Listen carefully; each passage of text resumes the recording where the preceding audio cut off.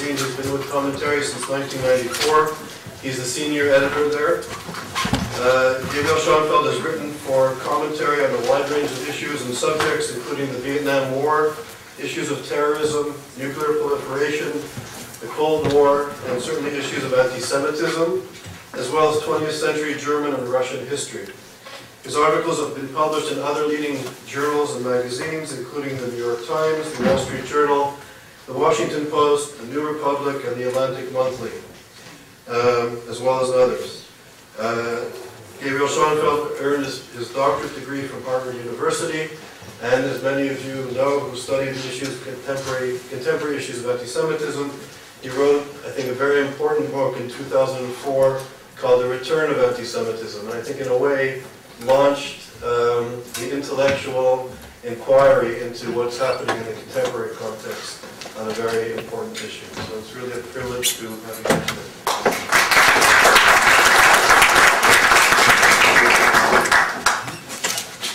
Thank you very much, Charles, for that generous introduction. And it's really an honor to be here at Yale talking about this important subject. I want to just begin by acknowledging the presence in this room of my sister, Miriam DeMeo, and her husband, Dan DeMeo, who's on the faculty here, and their son, Jonathan, who's a sophomore here. Charles mentioned that I am an editor at Commentary, and I want to use that as a way to begin explaining how I came to write a book about anti-Semitism, which I started working on in 2002. Commentary is published by was at that point published by the American Jewish Committee. It's housed in the offices of the American Jewish Committee. And as I was working in those offices in that building over a decade, I observed as time went by that an ever more stringent set of security measures were being put in place in and around the building. The windows were coated with a laminated glass that, in case of a blast in the street, would not shatter shards on us.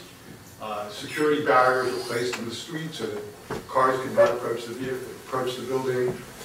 Armed guards and a New York City police officer were at various times stationed in front of the buildings. A device called a man trap that keeps unauthorized people from coming into the building were put in place. Now, in watching all of this, provoked a question in my mind. What is the nature of the threat that people working in the offices of a major American Jewish organization face in this world? And of course, there was a debate going on at that time about resurgent anti-Semitism and whether we were witnessing something new. And one voice in that debate was Leon Wieseltier of the New Republic, the literary editor of the New Republic, who dismissed alarm about resurgent anti-Semitism as what he calls ethnic panic. And I wanted to set out on my own and answer the question what it is that we were facing in New York and indeed around the world. I think it's obvious to anyone who's observing contemporary affairs that there is a resurgent anti-Semitism. And I think it's also obvious that the center of that resurgence is the Islamic world. In particular, two countries, one Sunni, one Shiite, in the heart of the Islamic world, Saudi Arabia and Iran.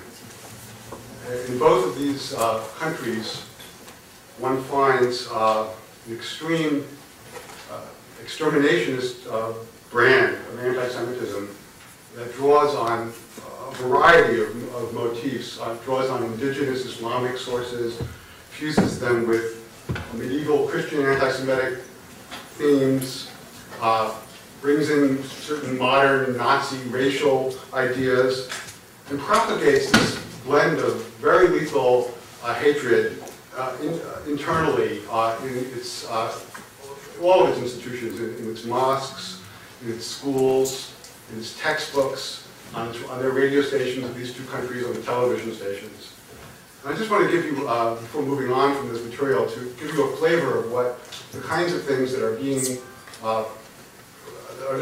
put into circulation by these countries. This is an account by the Saudi newspaper Al Riyadh, of how Jews, for the festival of Purim, make pastry we call hamantashen.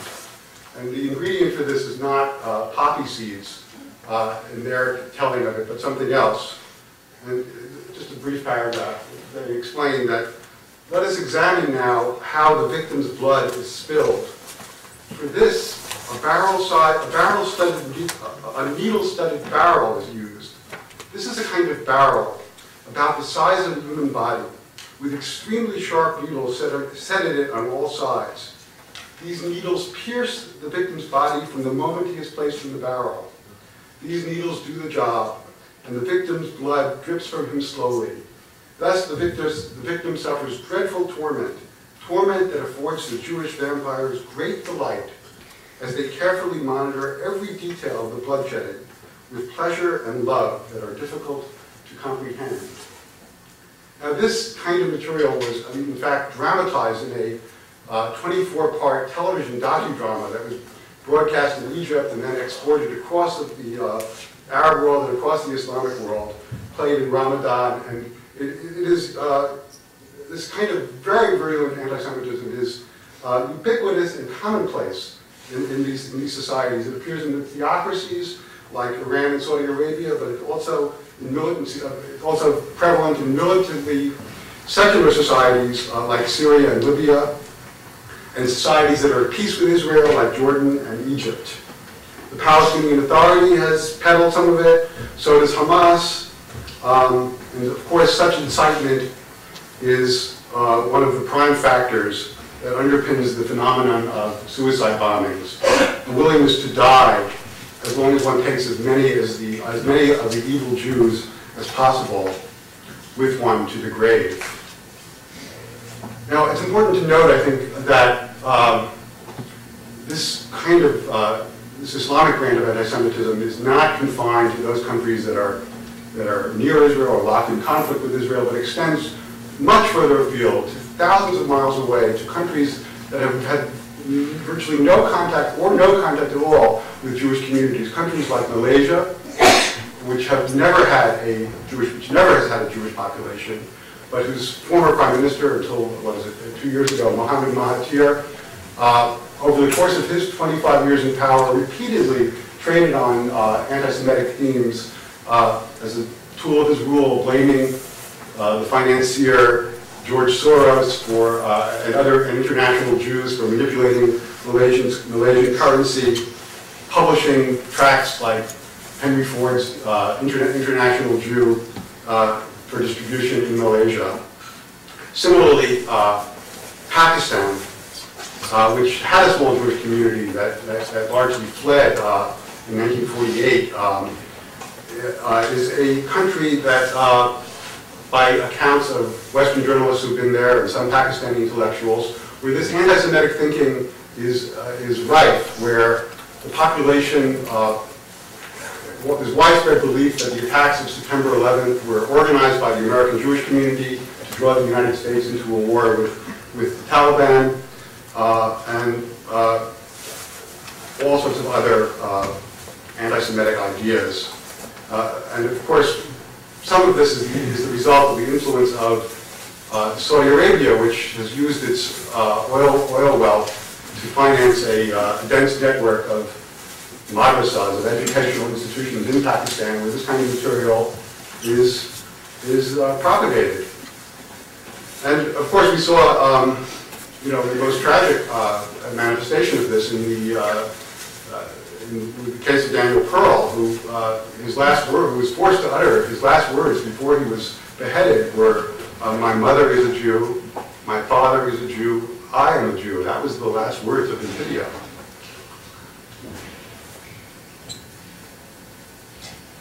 Now, Europe would seem to have inoculated itself against this kind of anti-Semitism. World War II, a war against the Jews, led to the total ruin of Western Europe, parts of much of Eastern Europe. Along with 6 million Jews, tens of millions of other Europeans, civilians and soldiers, perished in the war that Hitler unleashed against the Jews. And this indeed has served to inoculate Europe to a large degree against this kind of certain kind of anti-Semitism. There is an anti-Semitic right in Europe, but its electoral ambitions have not really amounted to much. The two exceptions to the rule, perhaps, or maybe they're not exceptions because they themselves have not gotten very far, are Jean-Marie Le Pen, the head of France's National Front, who in 2002 managed to force a runoff in the election with Jacques Chirac, which was the high watermark of his career. But he subsequently lost to Chirac in the largest landslide in the French history of the modern French Republic. And his platform, in any case, was more generally xenophobic than anti-Semitic, although it was not certainly free of that, or tinge of that. And then, of course, there's in Austria, there's the case of Jörg Haider, the head of Austria's Freedom Party, who comes directly from a man who comes directly from a Nazi milieu. His fortune is based upon lands that he inherited from his parents, which was confiscated from Jewish families in Austria. And in 1999, he managed to win, his party managed to win 30% of the vote in Austria. And the New York Times at the time editorialized that this represented the possibly the wave of the future. But in fact, the Freedom Party in elections 3 years after that dropped down to 10%. And it's really remained a rather marginal party. And I think in both instances what's happened is that these xenophobic parties have had their xenophobic message co-opted by more mainstream parties, and they've lost influence. But if this kind of right-wing fascist or Nazi-style anti-Semitism has not been on a tear in Western Europe in the post-war era, this hardly means that anti-Semitism in Europe is dead. But there are other anti-Semitic traditions that are very much in play. And the first and the most obvious is the Islamic one. There's been a profound demographic shift in Europe in the post-war era. If there were 1 million Muslims in Europe, living in Europe in 1945, today that number has swelled to approximately 20 million. And they represent one of the fastest growing populations in Europe, in this world where birth rates are very low. And I'm aware that I'm making some gross generalizations that cover up some significant variations among European Muslims. We go from country to country and from grouping to grouping. But in general, it is a population that is faring very poorly on every indicator of social and economic success. It's suffering from high rates of unemployment, high rates of illiteracy, high rates of incarceration. It is a profoundly alienated population. It is also a population that has brought with it to Europe many of the attitudes and the passions and the hatreds that are ubiquitous in the Islamic world. And it's also a population that is still living in Europe, recipient of broadcasting from the Middle East. Some of these very these hateful television broadcasts are beamed directly into France and Italy from places like Lebanon. And one result of this has been a striking rise in the level of violence directed against the objects of this group's hatred, namely Europe's remaining Jewish population, its institutions, its synagogues, cemeteries, and on individual Jews.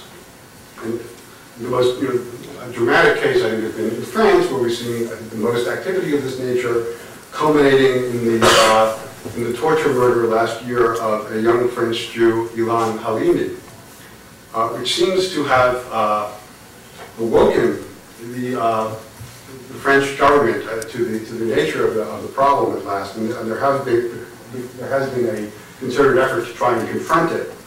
But the fact is that it's difficult to be a Jew in France today, that French Jews are emigrating from France to Israel in record numbers, that French Jewish parents who typically prided themselves in the past on entering their children to the French public school system are no longer able to do that in many cases. The French schools have become too dangerous for their children. And it's a place where the chief rabbi of France has warned Jews not to wear attire that identifies them as Jews in public, which is a striking thing to be said in Europe of 2007. Now, the situation in France has begun to ease, and I'm not sure that it really has. Great Britain is now taking center stage, and there are reports just this year that anti-Semitic attacks there increased by 40% in 2006, to the highest levels since records began to be kept in 1984, which is almost certainly connected, this very sharp rise, to this past summer's war between Hezbollah and Israel, which typically provokes a rise in violence in Europe. Now, but beyond what is happening on the streets and that kind of street violence, I think perhaps more important is what is happening among Europe's elites, where another old anti-Semitic tradition is displaying fresh life. And I have in mind here the anti-Semitism of the left. And in post-Holocaust Europe, it is, of course, not respectable at all to speak ill of Jews. But in progressive circles in Europe, a variety of synonyms are employed as a substitute. Among them are the terms, the obvious one being Zionist, slightly less obvious is neoconservative, which are used to disguise, which are used to convey undisguised loathing of both Jews and Israel. At universities across Europe, campaigns have been underway to organize boycotts of Israeli academics. Anyone who is considered an Israeli citizen is treated as a war criminal by some of these campaigns. And all of these campaigns are premised on the mendacious idea that Israel, the Middle East's only liberal democracy, is the world's worst human rights violator. While those organizing these campaigns, these boycott campaigns, maintain near total silence about genuine human rights abuses elsewhere, the ongoing genocide in the Sudan, or unrestrained tyranny in countries like Saudi Arabia and Iran. Now, in some of this left-wing this progressive anti-Semitism, there are fascinating echoes of the left-wing anti-Semitism of another era. I just want to read a brief quotation from the French socialist Pierre Proudhon, writing in the mid-19th century, a man of the left, who offered his own remarkable solution to the problem posed by the Jews. He said, Proudhon wrote, "We should make a provision against that race, which poisons everything by butting in everywhere, without ever merging in with any people. We should demand its expulsion from France, except for individuals married to French women. Abolish the synagogues. Allow them to enter no employment. Finally proceed with the abolition of this religion. Not for nothing have the Christians called them deicides. The Jew is the enemy of mankind. That race must be sent back to Asia or exterminated." Now, what's astonishing here is not only that Proudhon fully anticipated the solution employed a century later by the Nazis, exterminating the Jews, but also the idea, traceable to the anti-Semitism of the medieval era, that the Jews are the people that poisons everything, the people that poison the well, the people that are responsible for the Black Plague. And this same idea is very much in evidence today. Simon Jenkins, the leading columnist for the London Times, can find no explanation for the war in Iraq other than that Jews, whose first commitment, he says, is to the defense of Israel, have seized the reins of power in Washington and even London. And left-wing magazines in England and in Europe carry cover stories about Zionist cabals, featuring pictures of the Jewish star piercing the U.S. Capitol. It is Jews, once again, who are held responsible for the world's ills in the form of the Jewish state. And it is Jews who refused, as Proudhon had it, to blend in with their neighbors and disappear. Now, particularly striking in this left-wing anti-Semitism is the persistent effort by leading European intellectuals to delegitimize the Jewish state by linking it to the ultimate symbol of evil, Nazi Germany. To be sure, this is not an entirely new phenomenon. Back in the early 1980s, Olof Palme, the Swedish Prime Minister, a leading figure on the European left, he was president of the Socialist International, accused Israel of locking up the Palestinians on the West Bank just in the way the Nazis locked up Jews in the Warsaw Ghetto. That caused a huge stir at the time. But what was a shocking novelty in the early 80s is today a commonplace. The Irish poet Tom Paulin has written this poem about Zionist SS gunmen shooting down Palestinian children. Jose Saramago, the novelist, the Portuguese novelist, in classical anti-Semitic language, says that the Israelis, motivated by the certitude that they are chosen by God, are committing crimes against the Palestinians like those committed by the Nazis at Auschwitz. But of course, all this is a fantasy. There are no gas chambers on the West Bank, and no crematoria, and no genocide is taking place. But the fact is that Jose Saramago is not a crackpot writing for other crackpots. He is a leading man of letters. He is a Nobel laureate in literature. And the fact that he is giving voice to such ideas is a sign of how far this left-wing anti-Semitism has traveled in Europe. It is also a sign of how some of the most progressive figures on the European stage are actually agents of the most reactionary aspects of the European past. What about the US? Where do we stand in relation to these patterns? I would argue that they appear here, but in the same patterns appear here, but in greatly attenuated form. As in Europe, the anti-Semitic right in the United States is at a low tide. The 1995 Oklahoma City bombing by Timothy McVeigh discredited the message of all these fringe movements and brought them all under unprecedented police scrutiny. Groups like the Aryan Nation and the militia have been under tremendous pressure, and their memberships are down, and they don't play much of a role, although of course any lone crackpot can do a lot of damage.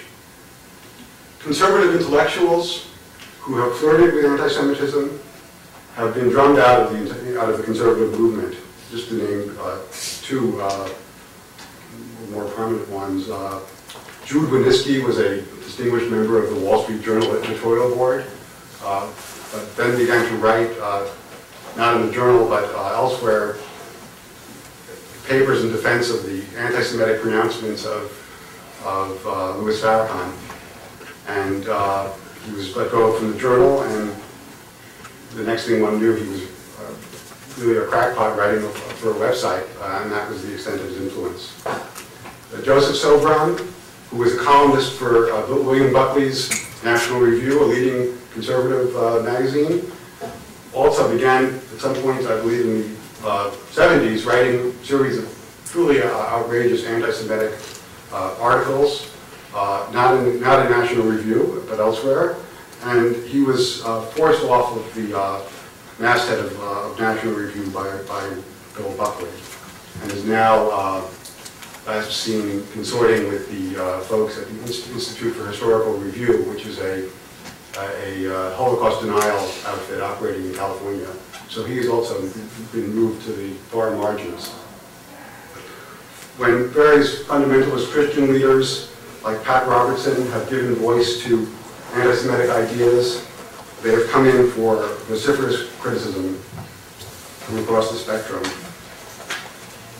Anti-Semitic politicians on the right have not gotten very far at all.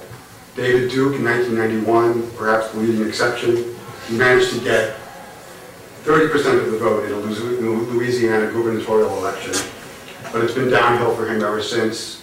He had a fraud conviction, he served time in prison, and he has surfaced most recently, not surprisingly, at the Holocaust Denial Convention in Tehran late last year. Pat Buchanan, who has flirted with anti-Semitism repeatedly over the years. His various presidential runs amounted to nothing on both the Republican line and the populist line. Running in 2000 as a populist, and not really making much of his anti-Semitic ideas along the way, incidentally. He did not prove to be very popular. He received 0.04% of the popular vote. So if the right-wing anti-Semitism is not flourishing, the other traditions are doing slightly better. As in Europe, we have our own indigenous and Islamic anti-Semitism. We have some 2 to 4 million Muslims in the U.S., in the United States.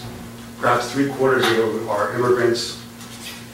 This is a population that is much better integrated into American life than is the case in Europe, and much more prosperous and thriving.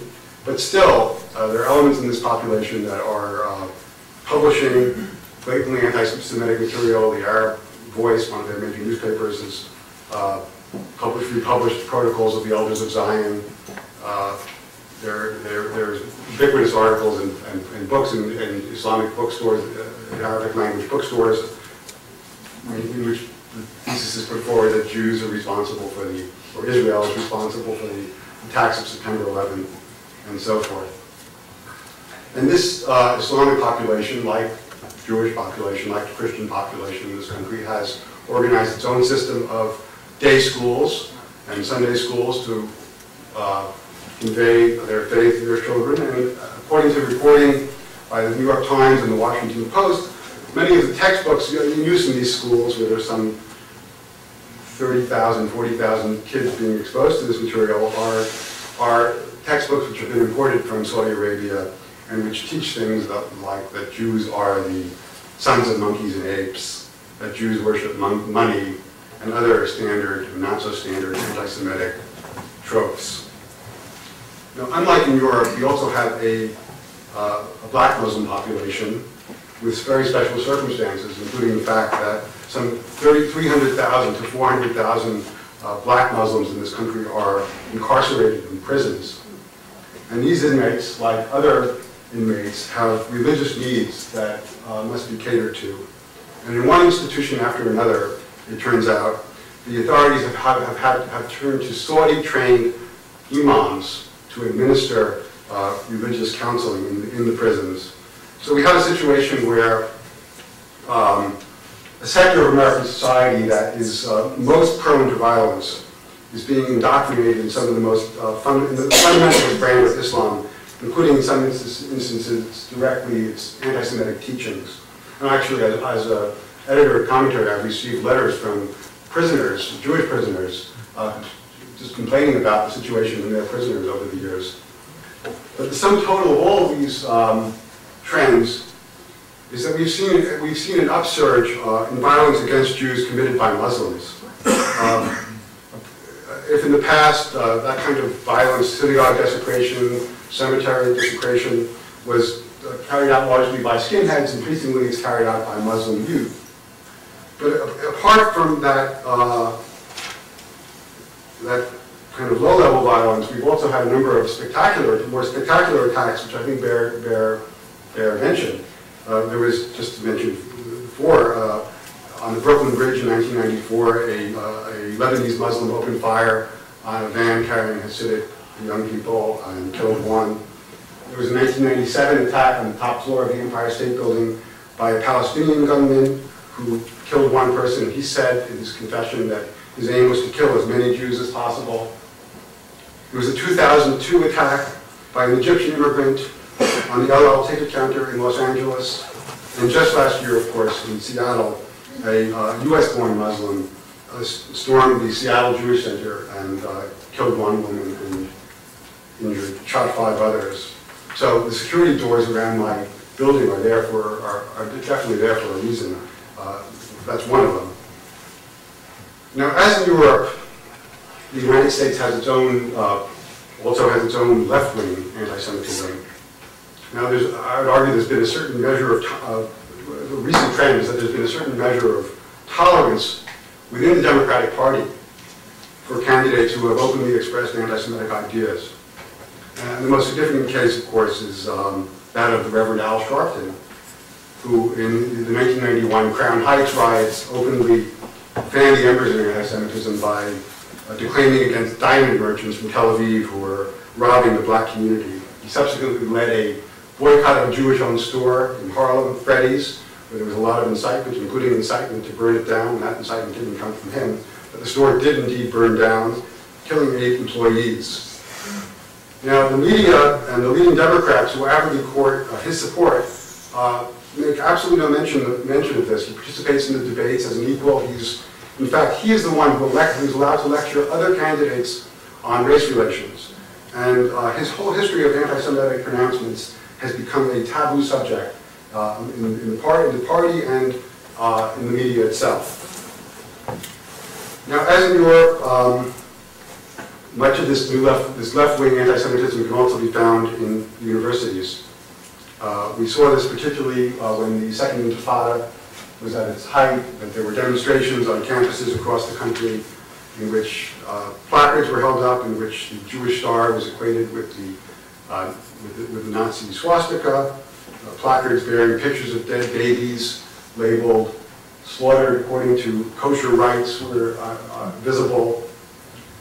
But beyond these, again, street-level activities, there have been activity in the elite faculties as well, including in the Ivy League faculties, where there has been a movement, somewhat now in abeyance, to single out Israel as the world's worst human rights violator, and as the only country that institutions like Yale, MIT, Harvard should divest their stocks from. As I say, this campaign is, I think it's not done all that well.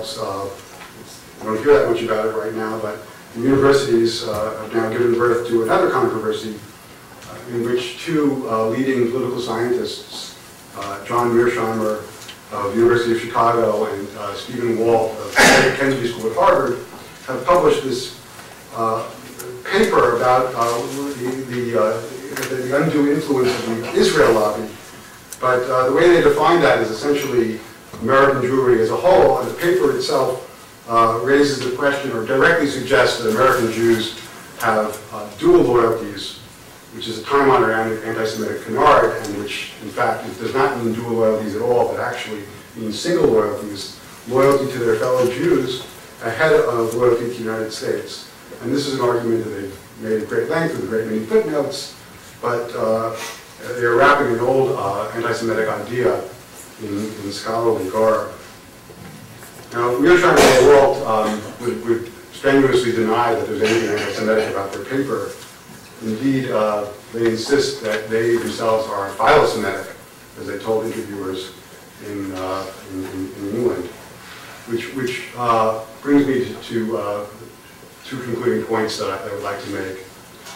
Which is, first, is that just as there is something called Holocaust denial, there is something called anti-Semitism denial, which is a refusal to call things by their proper names. I'll just give a few instances I encountered in the course of writing my book. There was a riot in Ukraine in which youth were chanting "Death to the Kikes" in the street. And the following day, the mayor of Kiev had a press conference. He was asked by several journalists about this, and he explained that it was not anti-Semitism, it was just hooliganism. Jacques Chirac, president of France, at one point he said there's no anti-Semitism and no anti-Semites in France. He subsequently adopted a less denying point of view. And I had my own peculiar encounter with this while I was researching the book. I came across a quotation from a student newspaper at Rutgers that I wanted to track down and authenticate.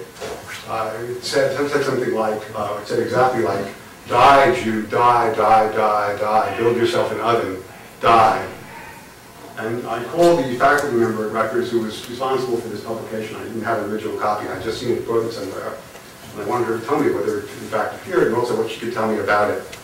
And she did confirm that it appeared, and she said, but she asked me what I was using it for, and I said, I'm writing a book about anti-Semitism. And she said, oh, Mr. Schoenfeld, you don't understand. That's not anti-Semitism. That's just students blowing off steam. So I think there's a refusal in some quarters to face exactly where we are.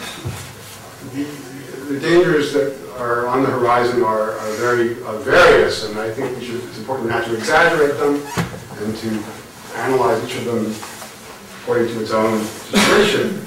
But I don't think that it's fair to say that the Jewish world, as Leon Wieseltier would have it, is in a state of ethnic panic.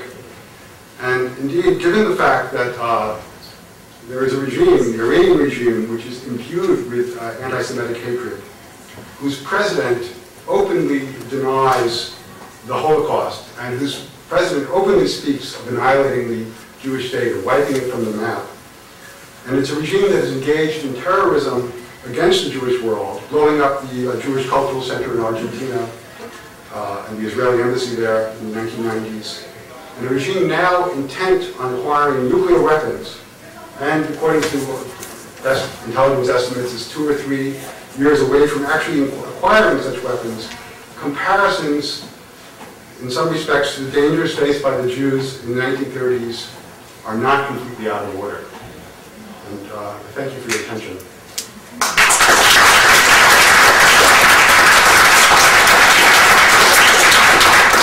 Thank you very much. So Dr. Schoenfeld has agreed to take questions. Specifically, early on in your talk, you mentioned about the anti-Semitism in the Muslim world and the publications there and the television shows. So I wanted to know about 2 things. One, what can be done to combat it in the Muslim world? And 2, to what extent is it bad faith versus if everywhere you look there are publications of the Protocols of the Elders of Zion, people come to believe, oh, well, it must be true. So to what extent is it driven by bad faith, you think, versus ignorance or misinformation?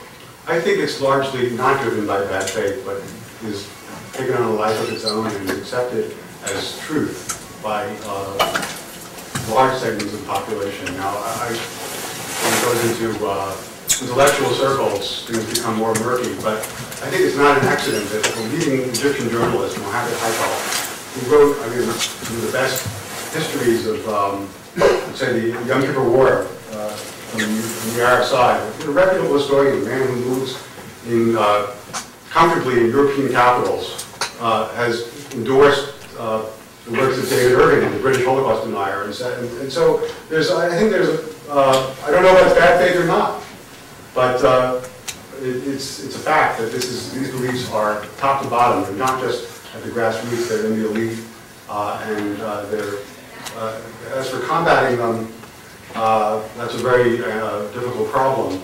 Apart from regime change, what measures short of regime change can be employed? There is some Western broadcasting into some of these societies, which I think can play an important role. There are institutions like Memory that Yuval Harmon, I believe you spoke here, go about just assembling some of the more extreme things in the press and distributing them, and I think calling attention to them can have something, is a very, very necessary first step in combating them. But I myself do not have a program beyond that for dealing with this. And so, Alon, and then you, and if you sort of indicate to me, I'll put this down on this. Yeah, so there is some kind of a paradox, maybe you can feel from the left traditionally was very much trying to depend on civil rights. Again, generally it's but how do you speak up? Yes, I said the general notion is that the left is very much aware of civil rights. How does it fit with this paradox of left supporting anti-Semitism if one can consider, anti-Semitism as an issue of civil rights? Well, it's a very good question, and I guess the way I would answer it is that the left and liberalism are composed of many strands of thought, and some of them are very much in contradiction with one another. And there is, of course, a true liberal strand on the left that believes in civil rights and defends civil rights and advocates civil rights. But there are other strands that go back into the Enlightenment. You know, Voltaire, who in his anti-clericalism became extremely anti-Judaic, looking at Judaism as the tree trunk from which Christianity, which he hated, had grown. And he wanted to extirpate both. And there's this gave voice to the whole stream of anti-Semitic thought in the 19th century, and you have quotations like that from Proudhon, but if you go through the works of Marx, himself a Jew, of course, you can find these, in the socialist tradition, a great deal of anti-Semitic hatred. So these schools exist in tension with each other and are manifest today on the left by people who are not thinking in these terms, but are somehow echoing these older voices. One of the kind of touchier issues, I think, surrounding anti-Semitism today is, you touched on it briefly, especially with Walter Mearsheimer, the issue of can one equate, or how much one can equate anti-Zionism with anti-Semitism. And this, I think, also recently has become a very hot issue with to what extent the left in the American Jewish community that's very critical of Israel is almost anti-Semitic or self-hating. So could you talk a little bit about is there a distinction? If there is, what is... Well, I think what really depends here how we would define anti-Zionism. If anti-Zionism is the belief that there should be no Jewish state in the Middle East, I would have to call that anti-Semitic, because the practical consequences of that would be to lead to the death of the Jewish population of Israel. I mean, where are they going to go, and are they going to live under the regime of Hezbollah or Hamas? Or that seems to me like fairly simple. I think matters get much more murky when we're talking about criticism of what Israel does in particular instances, and some of those criticisms can be anti-Semitic, some can't be. Just to give an example of a kind of criticism that I would regard as anti-Semitic, when, for example, in 1994, and this hotel was blown up in Netanya, and Israel launched an incursion to Jenin, a refugee camp, to try and apprehend the perpetrators. All sorts of people were condemning Israel for the crime of genocide. And this, I think, this kind of extreme exaggeration. I mean, there were, I think, a total of 50 people, Palestinians, most of them were armed gunmen, died in that gun battle. To call that genocide, I think, is to really misuse language and then to raise the question of why you're misusing language. But I think to raise objections to where Israel puts its security barrier, or all sorts of other questions, are not necessarily motivated by bad faith, and could be perfectly legitimate. But I think one has to go on a case-by-case basis. It's not there's no bright line. I have two questions, Gabriel. One is, where in the pantheon of Jew haters or critics of Israel would you put Jimmy Carter? Secondly, I'm from Canada. We believe in freedom of speech, but we also believe in freedom from speech, which means we have some pretty stringent anti-hate laws. And given the extent of hate on the internet, which I think culminated in the attack on Elie Wiesel last week by one of these right-wing guys that also foment anti-Semitism, which he claimed to have picked up on the internet. What recommendations, as an American, I understand how sensitive you are about the First Amendment, would you make about use of media, particularly the internet, in fomenting violence against a specific group? Both excellent questions. Jimmy Carter is an interesting case, and he just published this very controversial book, which we all have been hearing about, and he's both at Brandeis. There's some things in that book that really make you wonder about where he fits in the anti-Semitic tradition. He criticizes Israelis for not being religious and for desecrating Christian sites or not behaving properly toward Christians. And there's some Christian motifs in his anti-Semitic, and I think arguably anti-Semitism in the way he this kind of double standard that he refuses to criticize any act of Palestinian terrorism in that book, but hammers Israel for all sorts of things, and raises questions about his motives in doing that. But I can't go deeper into his psyche than that, and I haven't read his book, so I'm just relying on reviews, including an excellent one that we published in the February issue of Commentary. As far as the hate crime laws and controlling the internet, I really don't see a possibility for that here in this country. I personally am not opposed to when Austria locks up a Holocaust denier like David Irving, he was locked up for 3 years. That doesn't trouble me. I don't think that we need to export our First Amendment around the world to situations where history is very different and much more fraught. I'm basically a liberal on this issue. I think that speech should be answered by speech. Violence and incitement to violence are matter, and there, it's direct incitement there. Otherwise, that do allow for intervention. But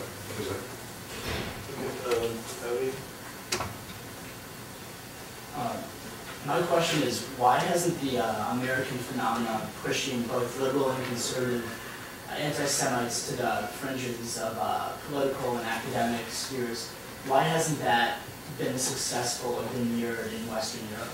well, the histories are just so different, and the soil in Europe is so much more fertile for this kind of thing. The United States has really never been a place where anti-Semitism has enjoyed much popularity. I mean, there's some exceptions and some exceptional periods, but whereas a melting pot, there are other groups that have been beneath the Jews in our history. Of course, American blacks occupy a space that's far below them, but in the 19th century, Catholics and Italians who were the objects of prejudice. So the Jews are not at the bottom. And well, in Europe, for all sorts of historical reasons that many volumes have been written about, they are have been a targeted minority and remain so, even though they've largely been destroyed.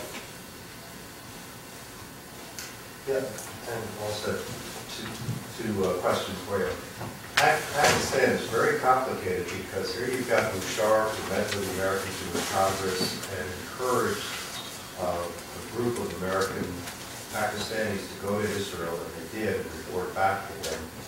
And at the same time, I don't remember hearing Musharraf cry out when Gabriel was murdered, nor any changes in the textbooks there and things like that. So I wonder if you had gone any deeper into issues in Pakistan. And the second question is, in Connecticut, what's facing right now is University of Connecticut has traveled to Dubai, has been talking to Dubai about a branch campus, and because we're speaking out that maybe that's not such a good idea, they're putting it on hold right now. On the other hand, Abe Foxman is going to Dubai, the Conference of Presidents of these organizations is going to Dubai, and Shimon Peres, not too long ago, was next door with the United Arab Emirates. So I guess the question is have we seen anti-Semitism in those areas? Is there a possibility of some moderation there?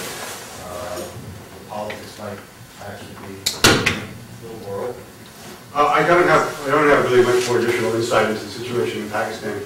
One caveat that I have one of my 3 daughters, all of them in the past attended public schools in New York with large Pakistani populations. And all of my children reported various episodes, blatantly anti-Semitic pronouncements by fellow students and teachers and parents of those students. So I think this is just a very core immigrant community. But these ideas are prevalent, are quite prevalent. It's not just media reports. I've seen this with my own. I've heard this with my own ears from my children. The Gulf states. I mean, they're small, and I think they're in various ways they're easier states to modernize. They have the resources, and I think there is more. I mean, there is more hope for them that they were going to move away from these radical ideas. They have a strong interest in combating Islamic terrorism, which thrives on this kind of hatred, in fact, is organized around it. So I think, I don't know the specifics of what your school is organizing, but I'm not for closing all doors, and I think there has to be a process of influence at work in dealing with these countries.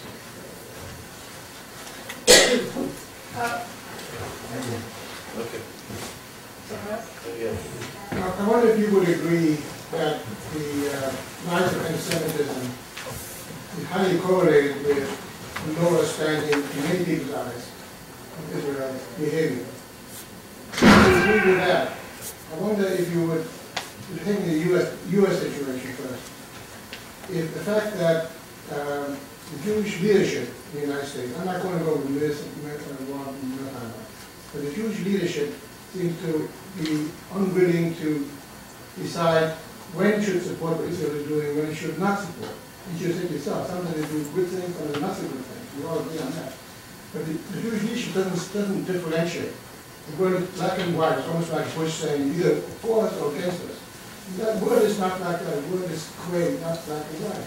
So the question I have is, in Israel, people do object to certain things that Israel is doing, others do not object.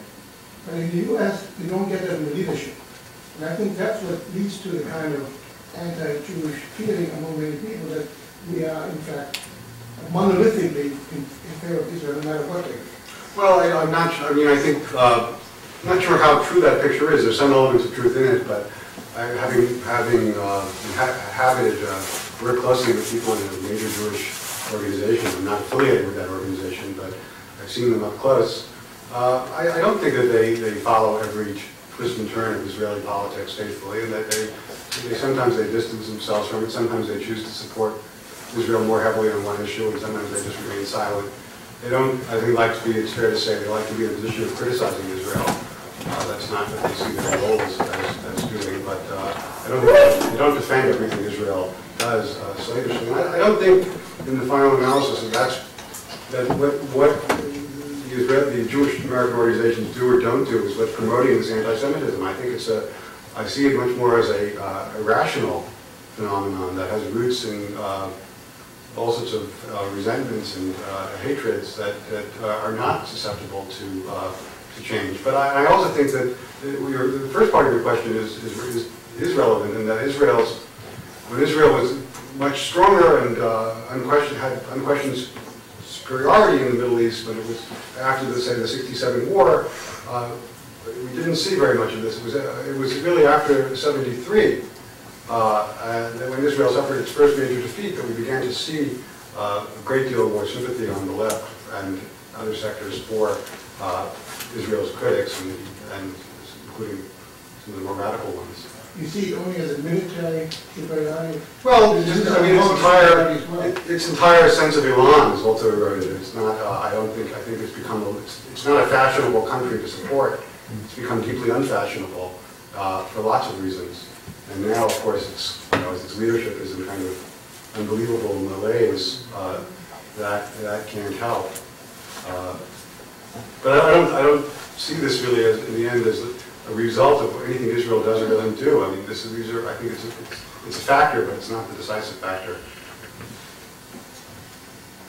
I just wanted to answer what I think I've heard about the civil rights, the liberal issue about why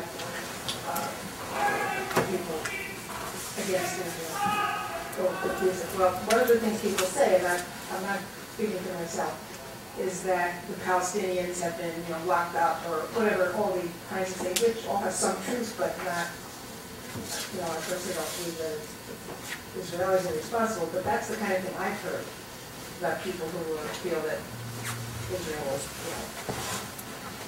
violated. Right, well, I mean, that's clearly, yes, that's clearly. And you didn't yes. answer, you had another answer. I had another answer, but I think your answer is. Maybe superficial. Well, it seems valid as well. I just didn't go in that direction for whatever reason.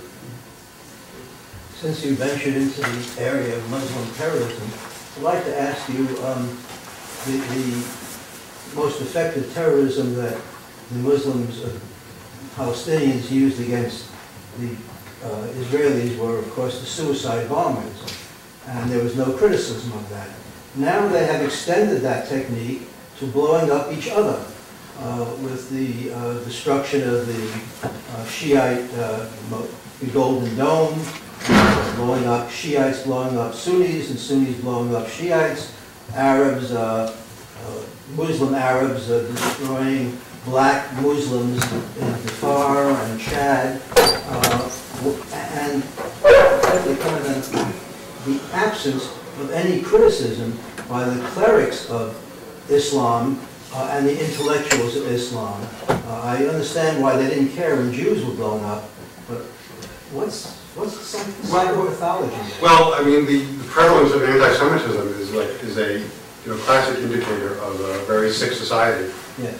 And so it's not surprising that sickness is spread, not only, and the victims of that sickness, and not only Jews in the Arab world and the Islamic world generally. There's so few Jews left that these sick societies are turning on themselves and each other and waging war against each other, and which is what we're seeing now in the really open Sunni-Shiite split that's dividing the Middle East, which holds some interesting opportunities for Israel in a strategic way possible because of alliances, in fact, against Shiites and some of the Sunni regimes that have been talked about more. But as you say, the clerics are not likely to be making criticisms of either side without fear of consequences. It's a very violent world where people are abducted, tortured, and killed. So it's risky to raise one's voice against many things in these tyrannical societies. Yeah, I guess I found your account of the right's renunciation of anti-Semitic elements a little bit unconvincing, and I'm thinking, somebody like Pat Buchanan has sort of received the Sister Soldier treatment from the right. There are a lot of people who didn't get the memo, like MSNBC and his 50,000 subscribers to his magazine and Reagan Books or whoever publishes his books.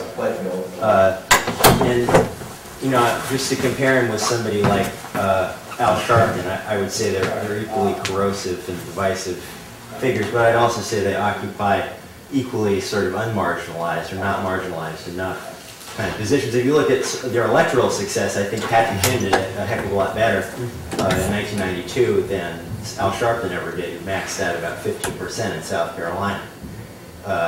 So, I mean, if you're using that as a rubric. So I just thought your account of the right was just a little bit Pollyannish, and I think kind of long-term, I mean, isn't maybe the long-term threat from the right still the more dangerous? Well, first of all, all your remarks about what I said seem on target. I really was talking about the electoral prospects of Buchanan, but I do agree with you that he's not been marginalized.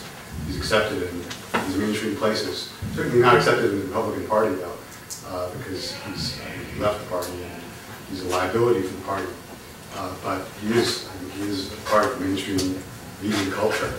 I just don't see the evidence that would point to the right being the long-term danger in this country for anti-Semitic movement. I see, to the extent that I see trouble, I see it coming from the Islamic world and from the left, and I in chapter and verse. I think Walt and Mearsheimer represent an interesting new twist because they're not on the left. They're really centrist, realist types. So it's a kind of emergence of this kind of dangerous current right in the very center of the establishment. I don't think that's I don't know if you would call that the right or not, but it seems to me just dead center. To what extent do you think anti-Semitism in the Arab world or the Middle East in general, the Islamic world, is sort of a function of a resurgence in pan-Arabism, maybe as an attempt to sort of unite what are currently divided forces? Well, I think anti-Semitism plays a role that is something like that. I mean, it's a very convenient message for regimes that have a lot to answer for, regimes that have really failed their people, and have not. If you read the Arab Human Development Report, the successive Arab Human Development Reports, these are documents produced by the United Nations, by Arab intellectual organizations that appraise Arab societies and compare them to other societies. I mean, these are really societies in horrific condition. and low rates of illiteracy. I think the combined Arab GDP, including petroleum, is less than the annual GDP of Spain, one European country. These are countries that are not doing well, and anti-Semitism plays a vital role in pointing to a place where you can point to blame for the ills of these societies. And Israel plays a vital role as well. And fomenting hatred of Jews, of Israel, of the West, of Christians as well, is that, I think, the answer to your question. In recent decades, we've seen strong philo-Semitic sentiment and pro-Zionist sentiments coming from evangelical Christians, perhaps driven by the faith in the Bible. Is there anything like that going on in Europe? Not that I'm aware of. Not at all. I really don't, I don't know. I mean, I think it would be right to point out that that the Catholic Church in Europe and generally around the world has made huge strides in trying to reconcile with Judaism and Jews in Israel over the last 30 years. It's not, doesn't have the influence it does in Europe in such secular societies, but to the extent it has influence, it has made very dramatic progress in its understanding of Judaism and its renunciation of its own anti-Semitic teachings and in establishing better relations with Israel. So there is a kind of counterpart, I suppose. Will? So far, thank you very much for your comments today, and I really agree with basically everything I've heard you say. But nonetheless, I feel like there's something missing still. And we've heard a lot of the historical, political roots of anti-Semitism and the different strains, left and right, Islamic and secular. But I think there's something to be said for the dispossession of the Palestinians in the 20th century, and that this is a cause of much of the resentment. The creation of the State of Israel was by force of arms. The Arabs were not represented when Israel was declared. And the Arab states today, supposedly, will make peace. They have agreed to a lot of the things, the UN resolutions, basically the Camp David framework for peace. And I wonder if, you could address that at all. Well, I'll try to. I think there's some truth to that the plight of the Palestinians has, and the territorial conflict that provoked by Israel's creation undoubtedly has a dimension that is free from all these other things, but it's very tangled in, and it's very hard to disentangle what it is. But I would also point out that many of these currents preceded the formation of the State of Israel, that the Arab states were aligned with Nazi Germany, and that during the war that Iraq was, and that there were the Mufti of Jerusalem, and that these Nazi racialist anti-Semitism was very prevalent in the Arab world prior to the establishment of the State of Israel, that these ideas were cultivated before and were growing long before Israel was attacked in 1967 and came into possession of the West Bank and Gaza, and that I don't agree with that the Arab states at this point are willing and ready to make peace with Israel in terms that responsible Israel. Jimmy Carter says so in his book.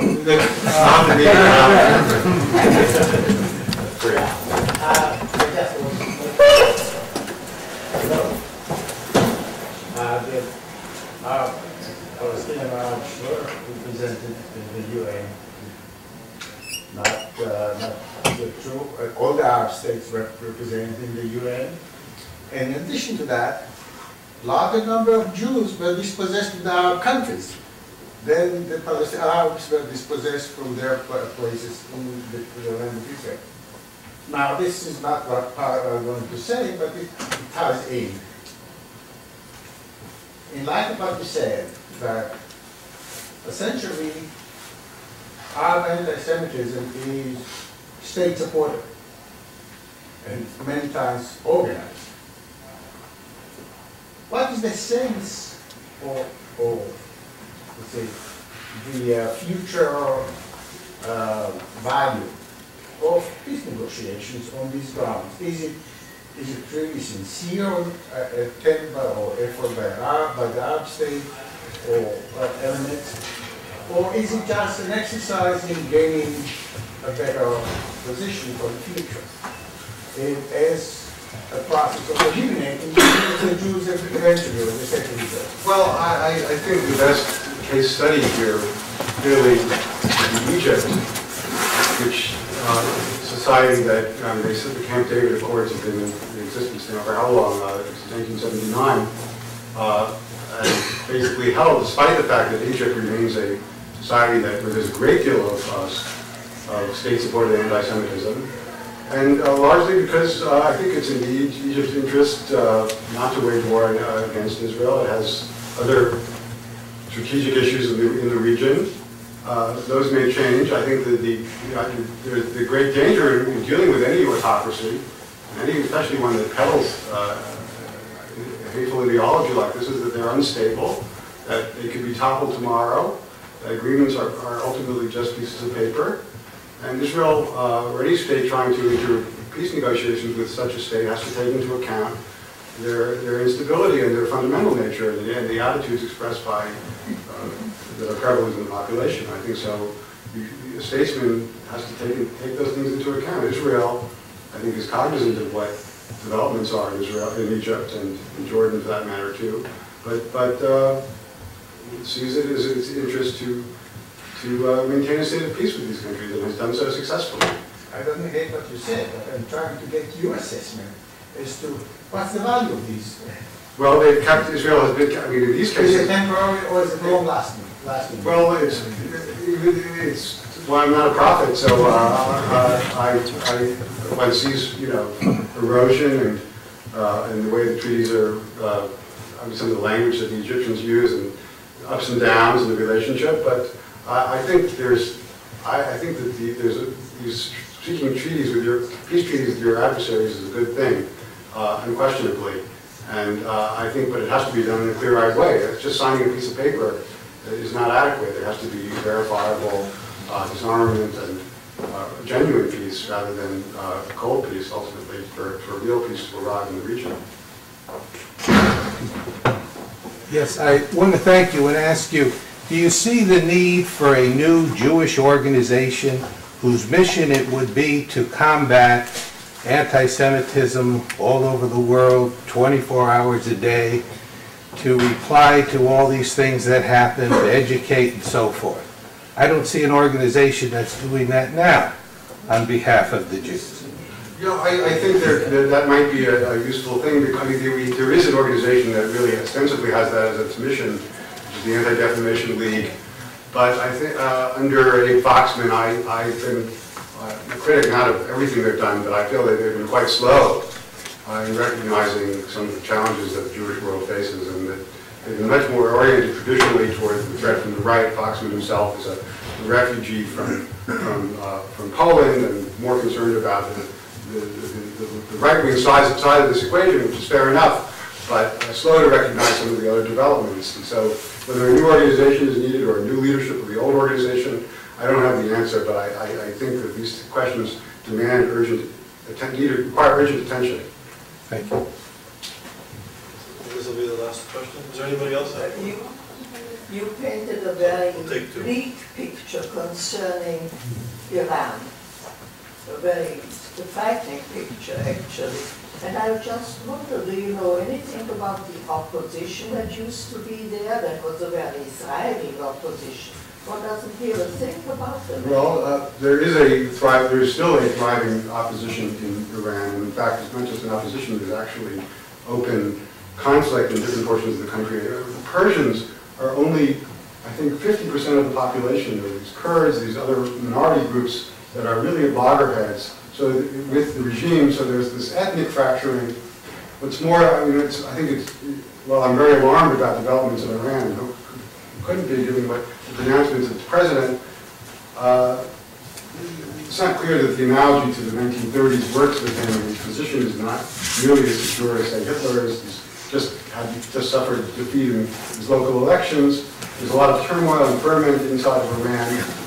question in my mind is whether that turmoil and ferment is going to lead to the kind of fundamental change that I hope Iran sees before or after it acquires nuclear weapons. And I think we really can't wait. Israel, the United States, should not wait around to find out the answer.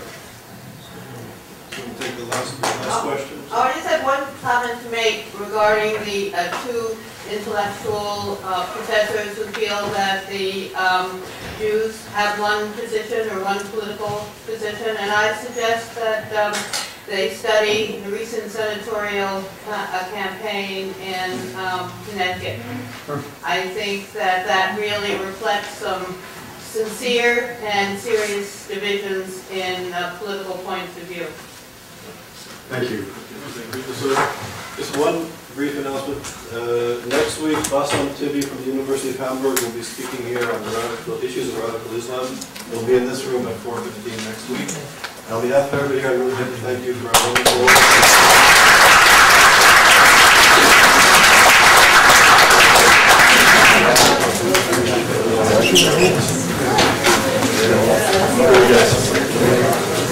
See you Friday.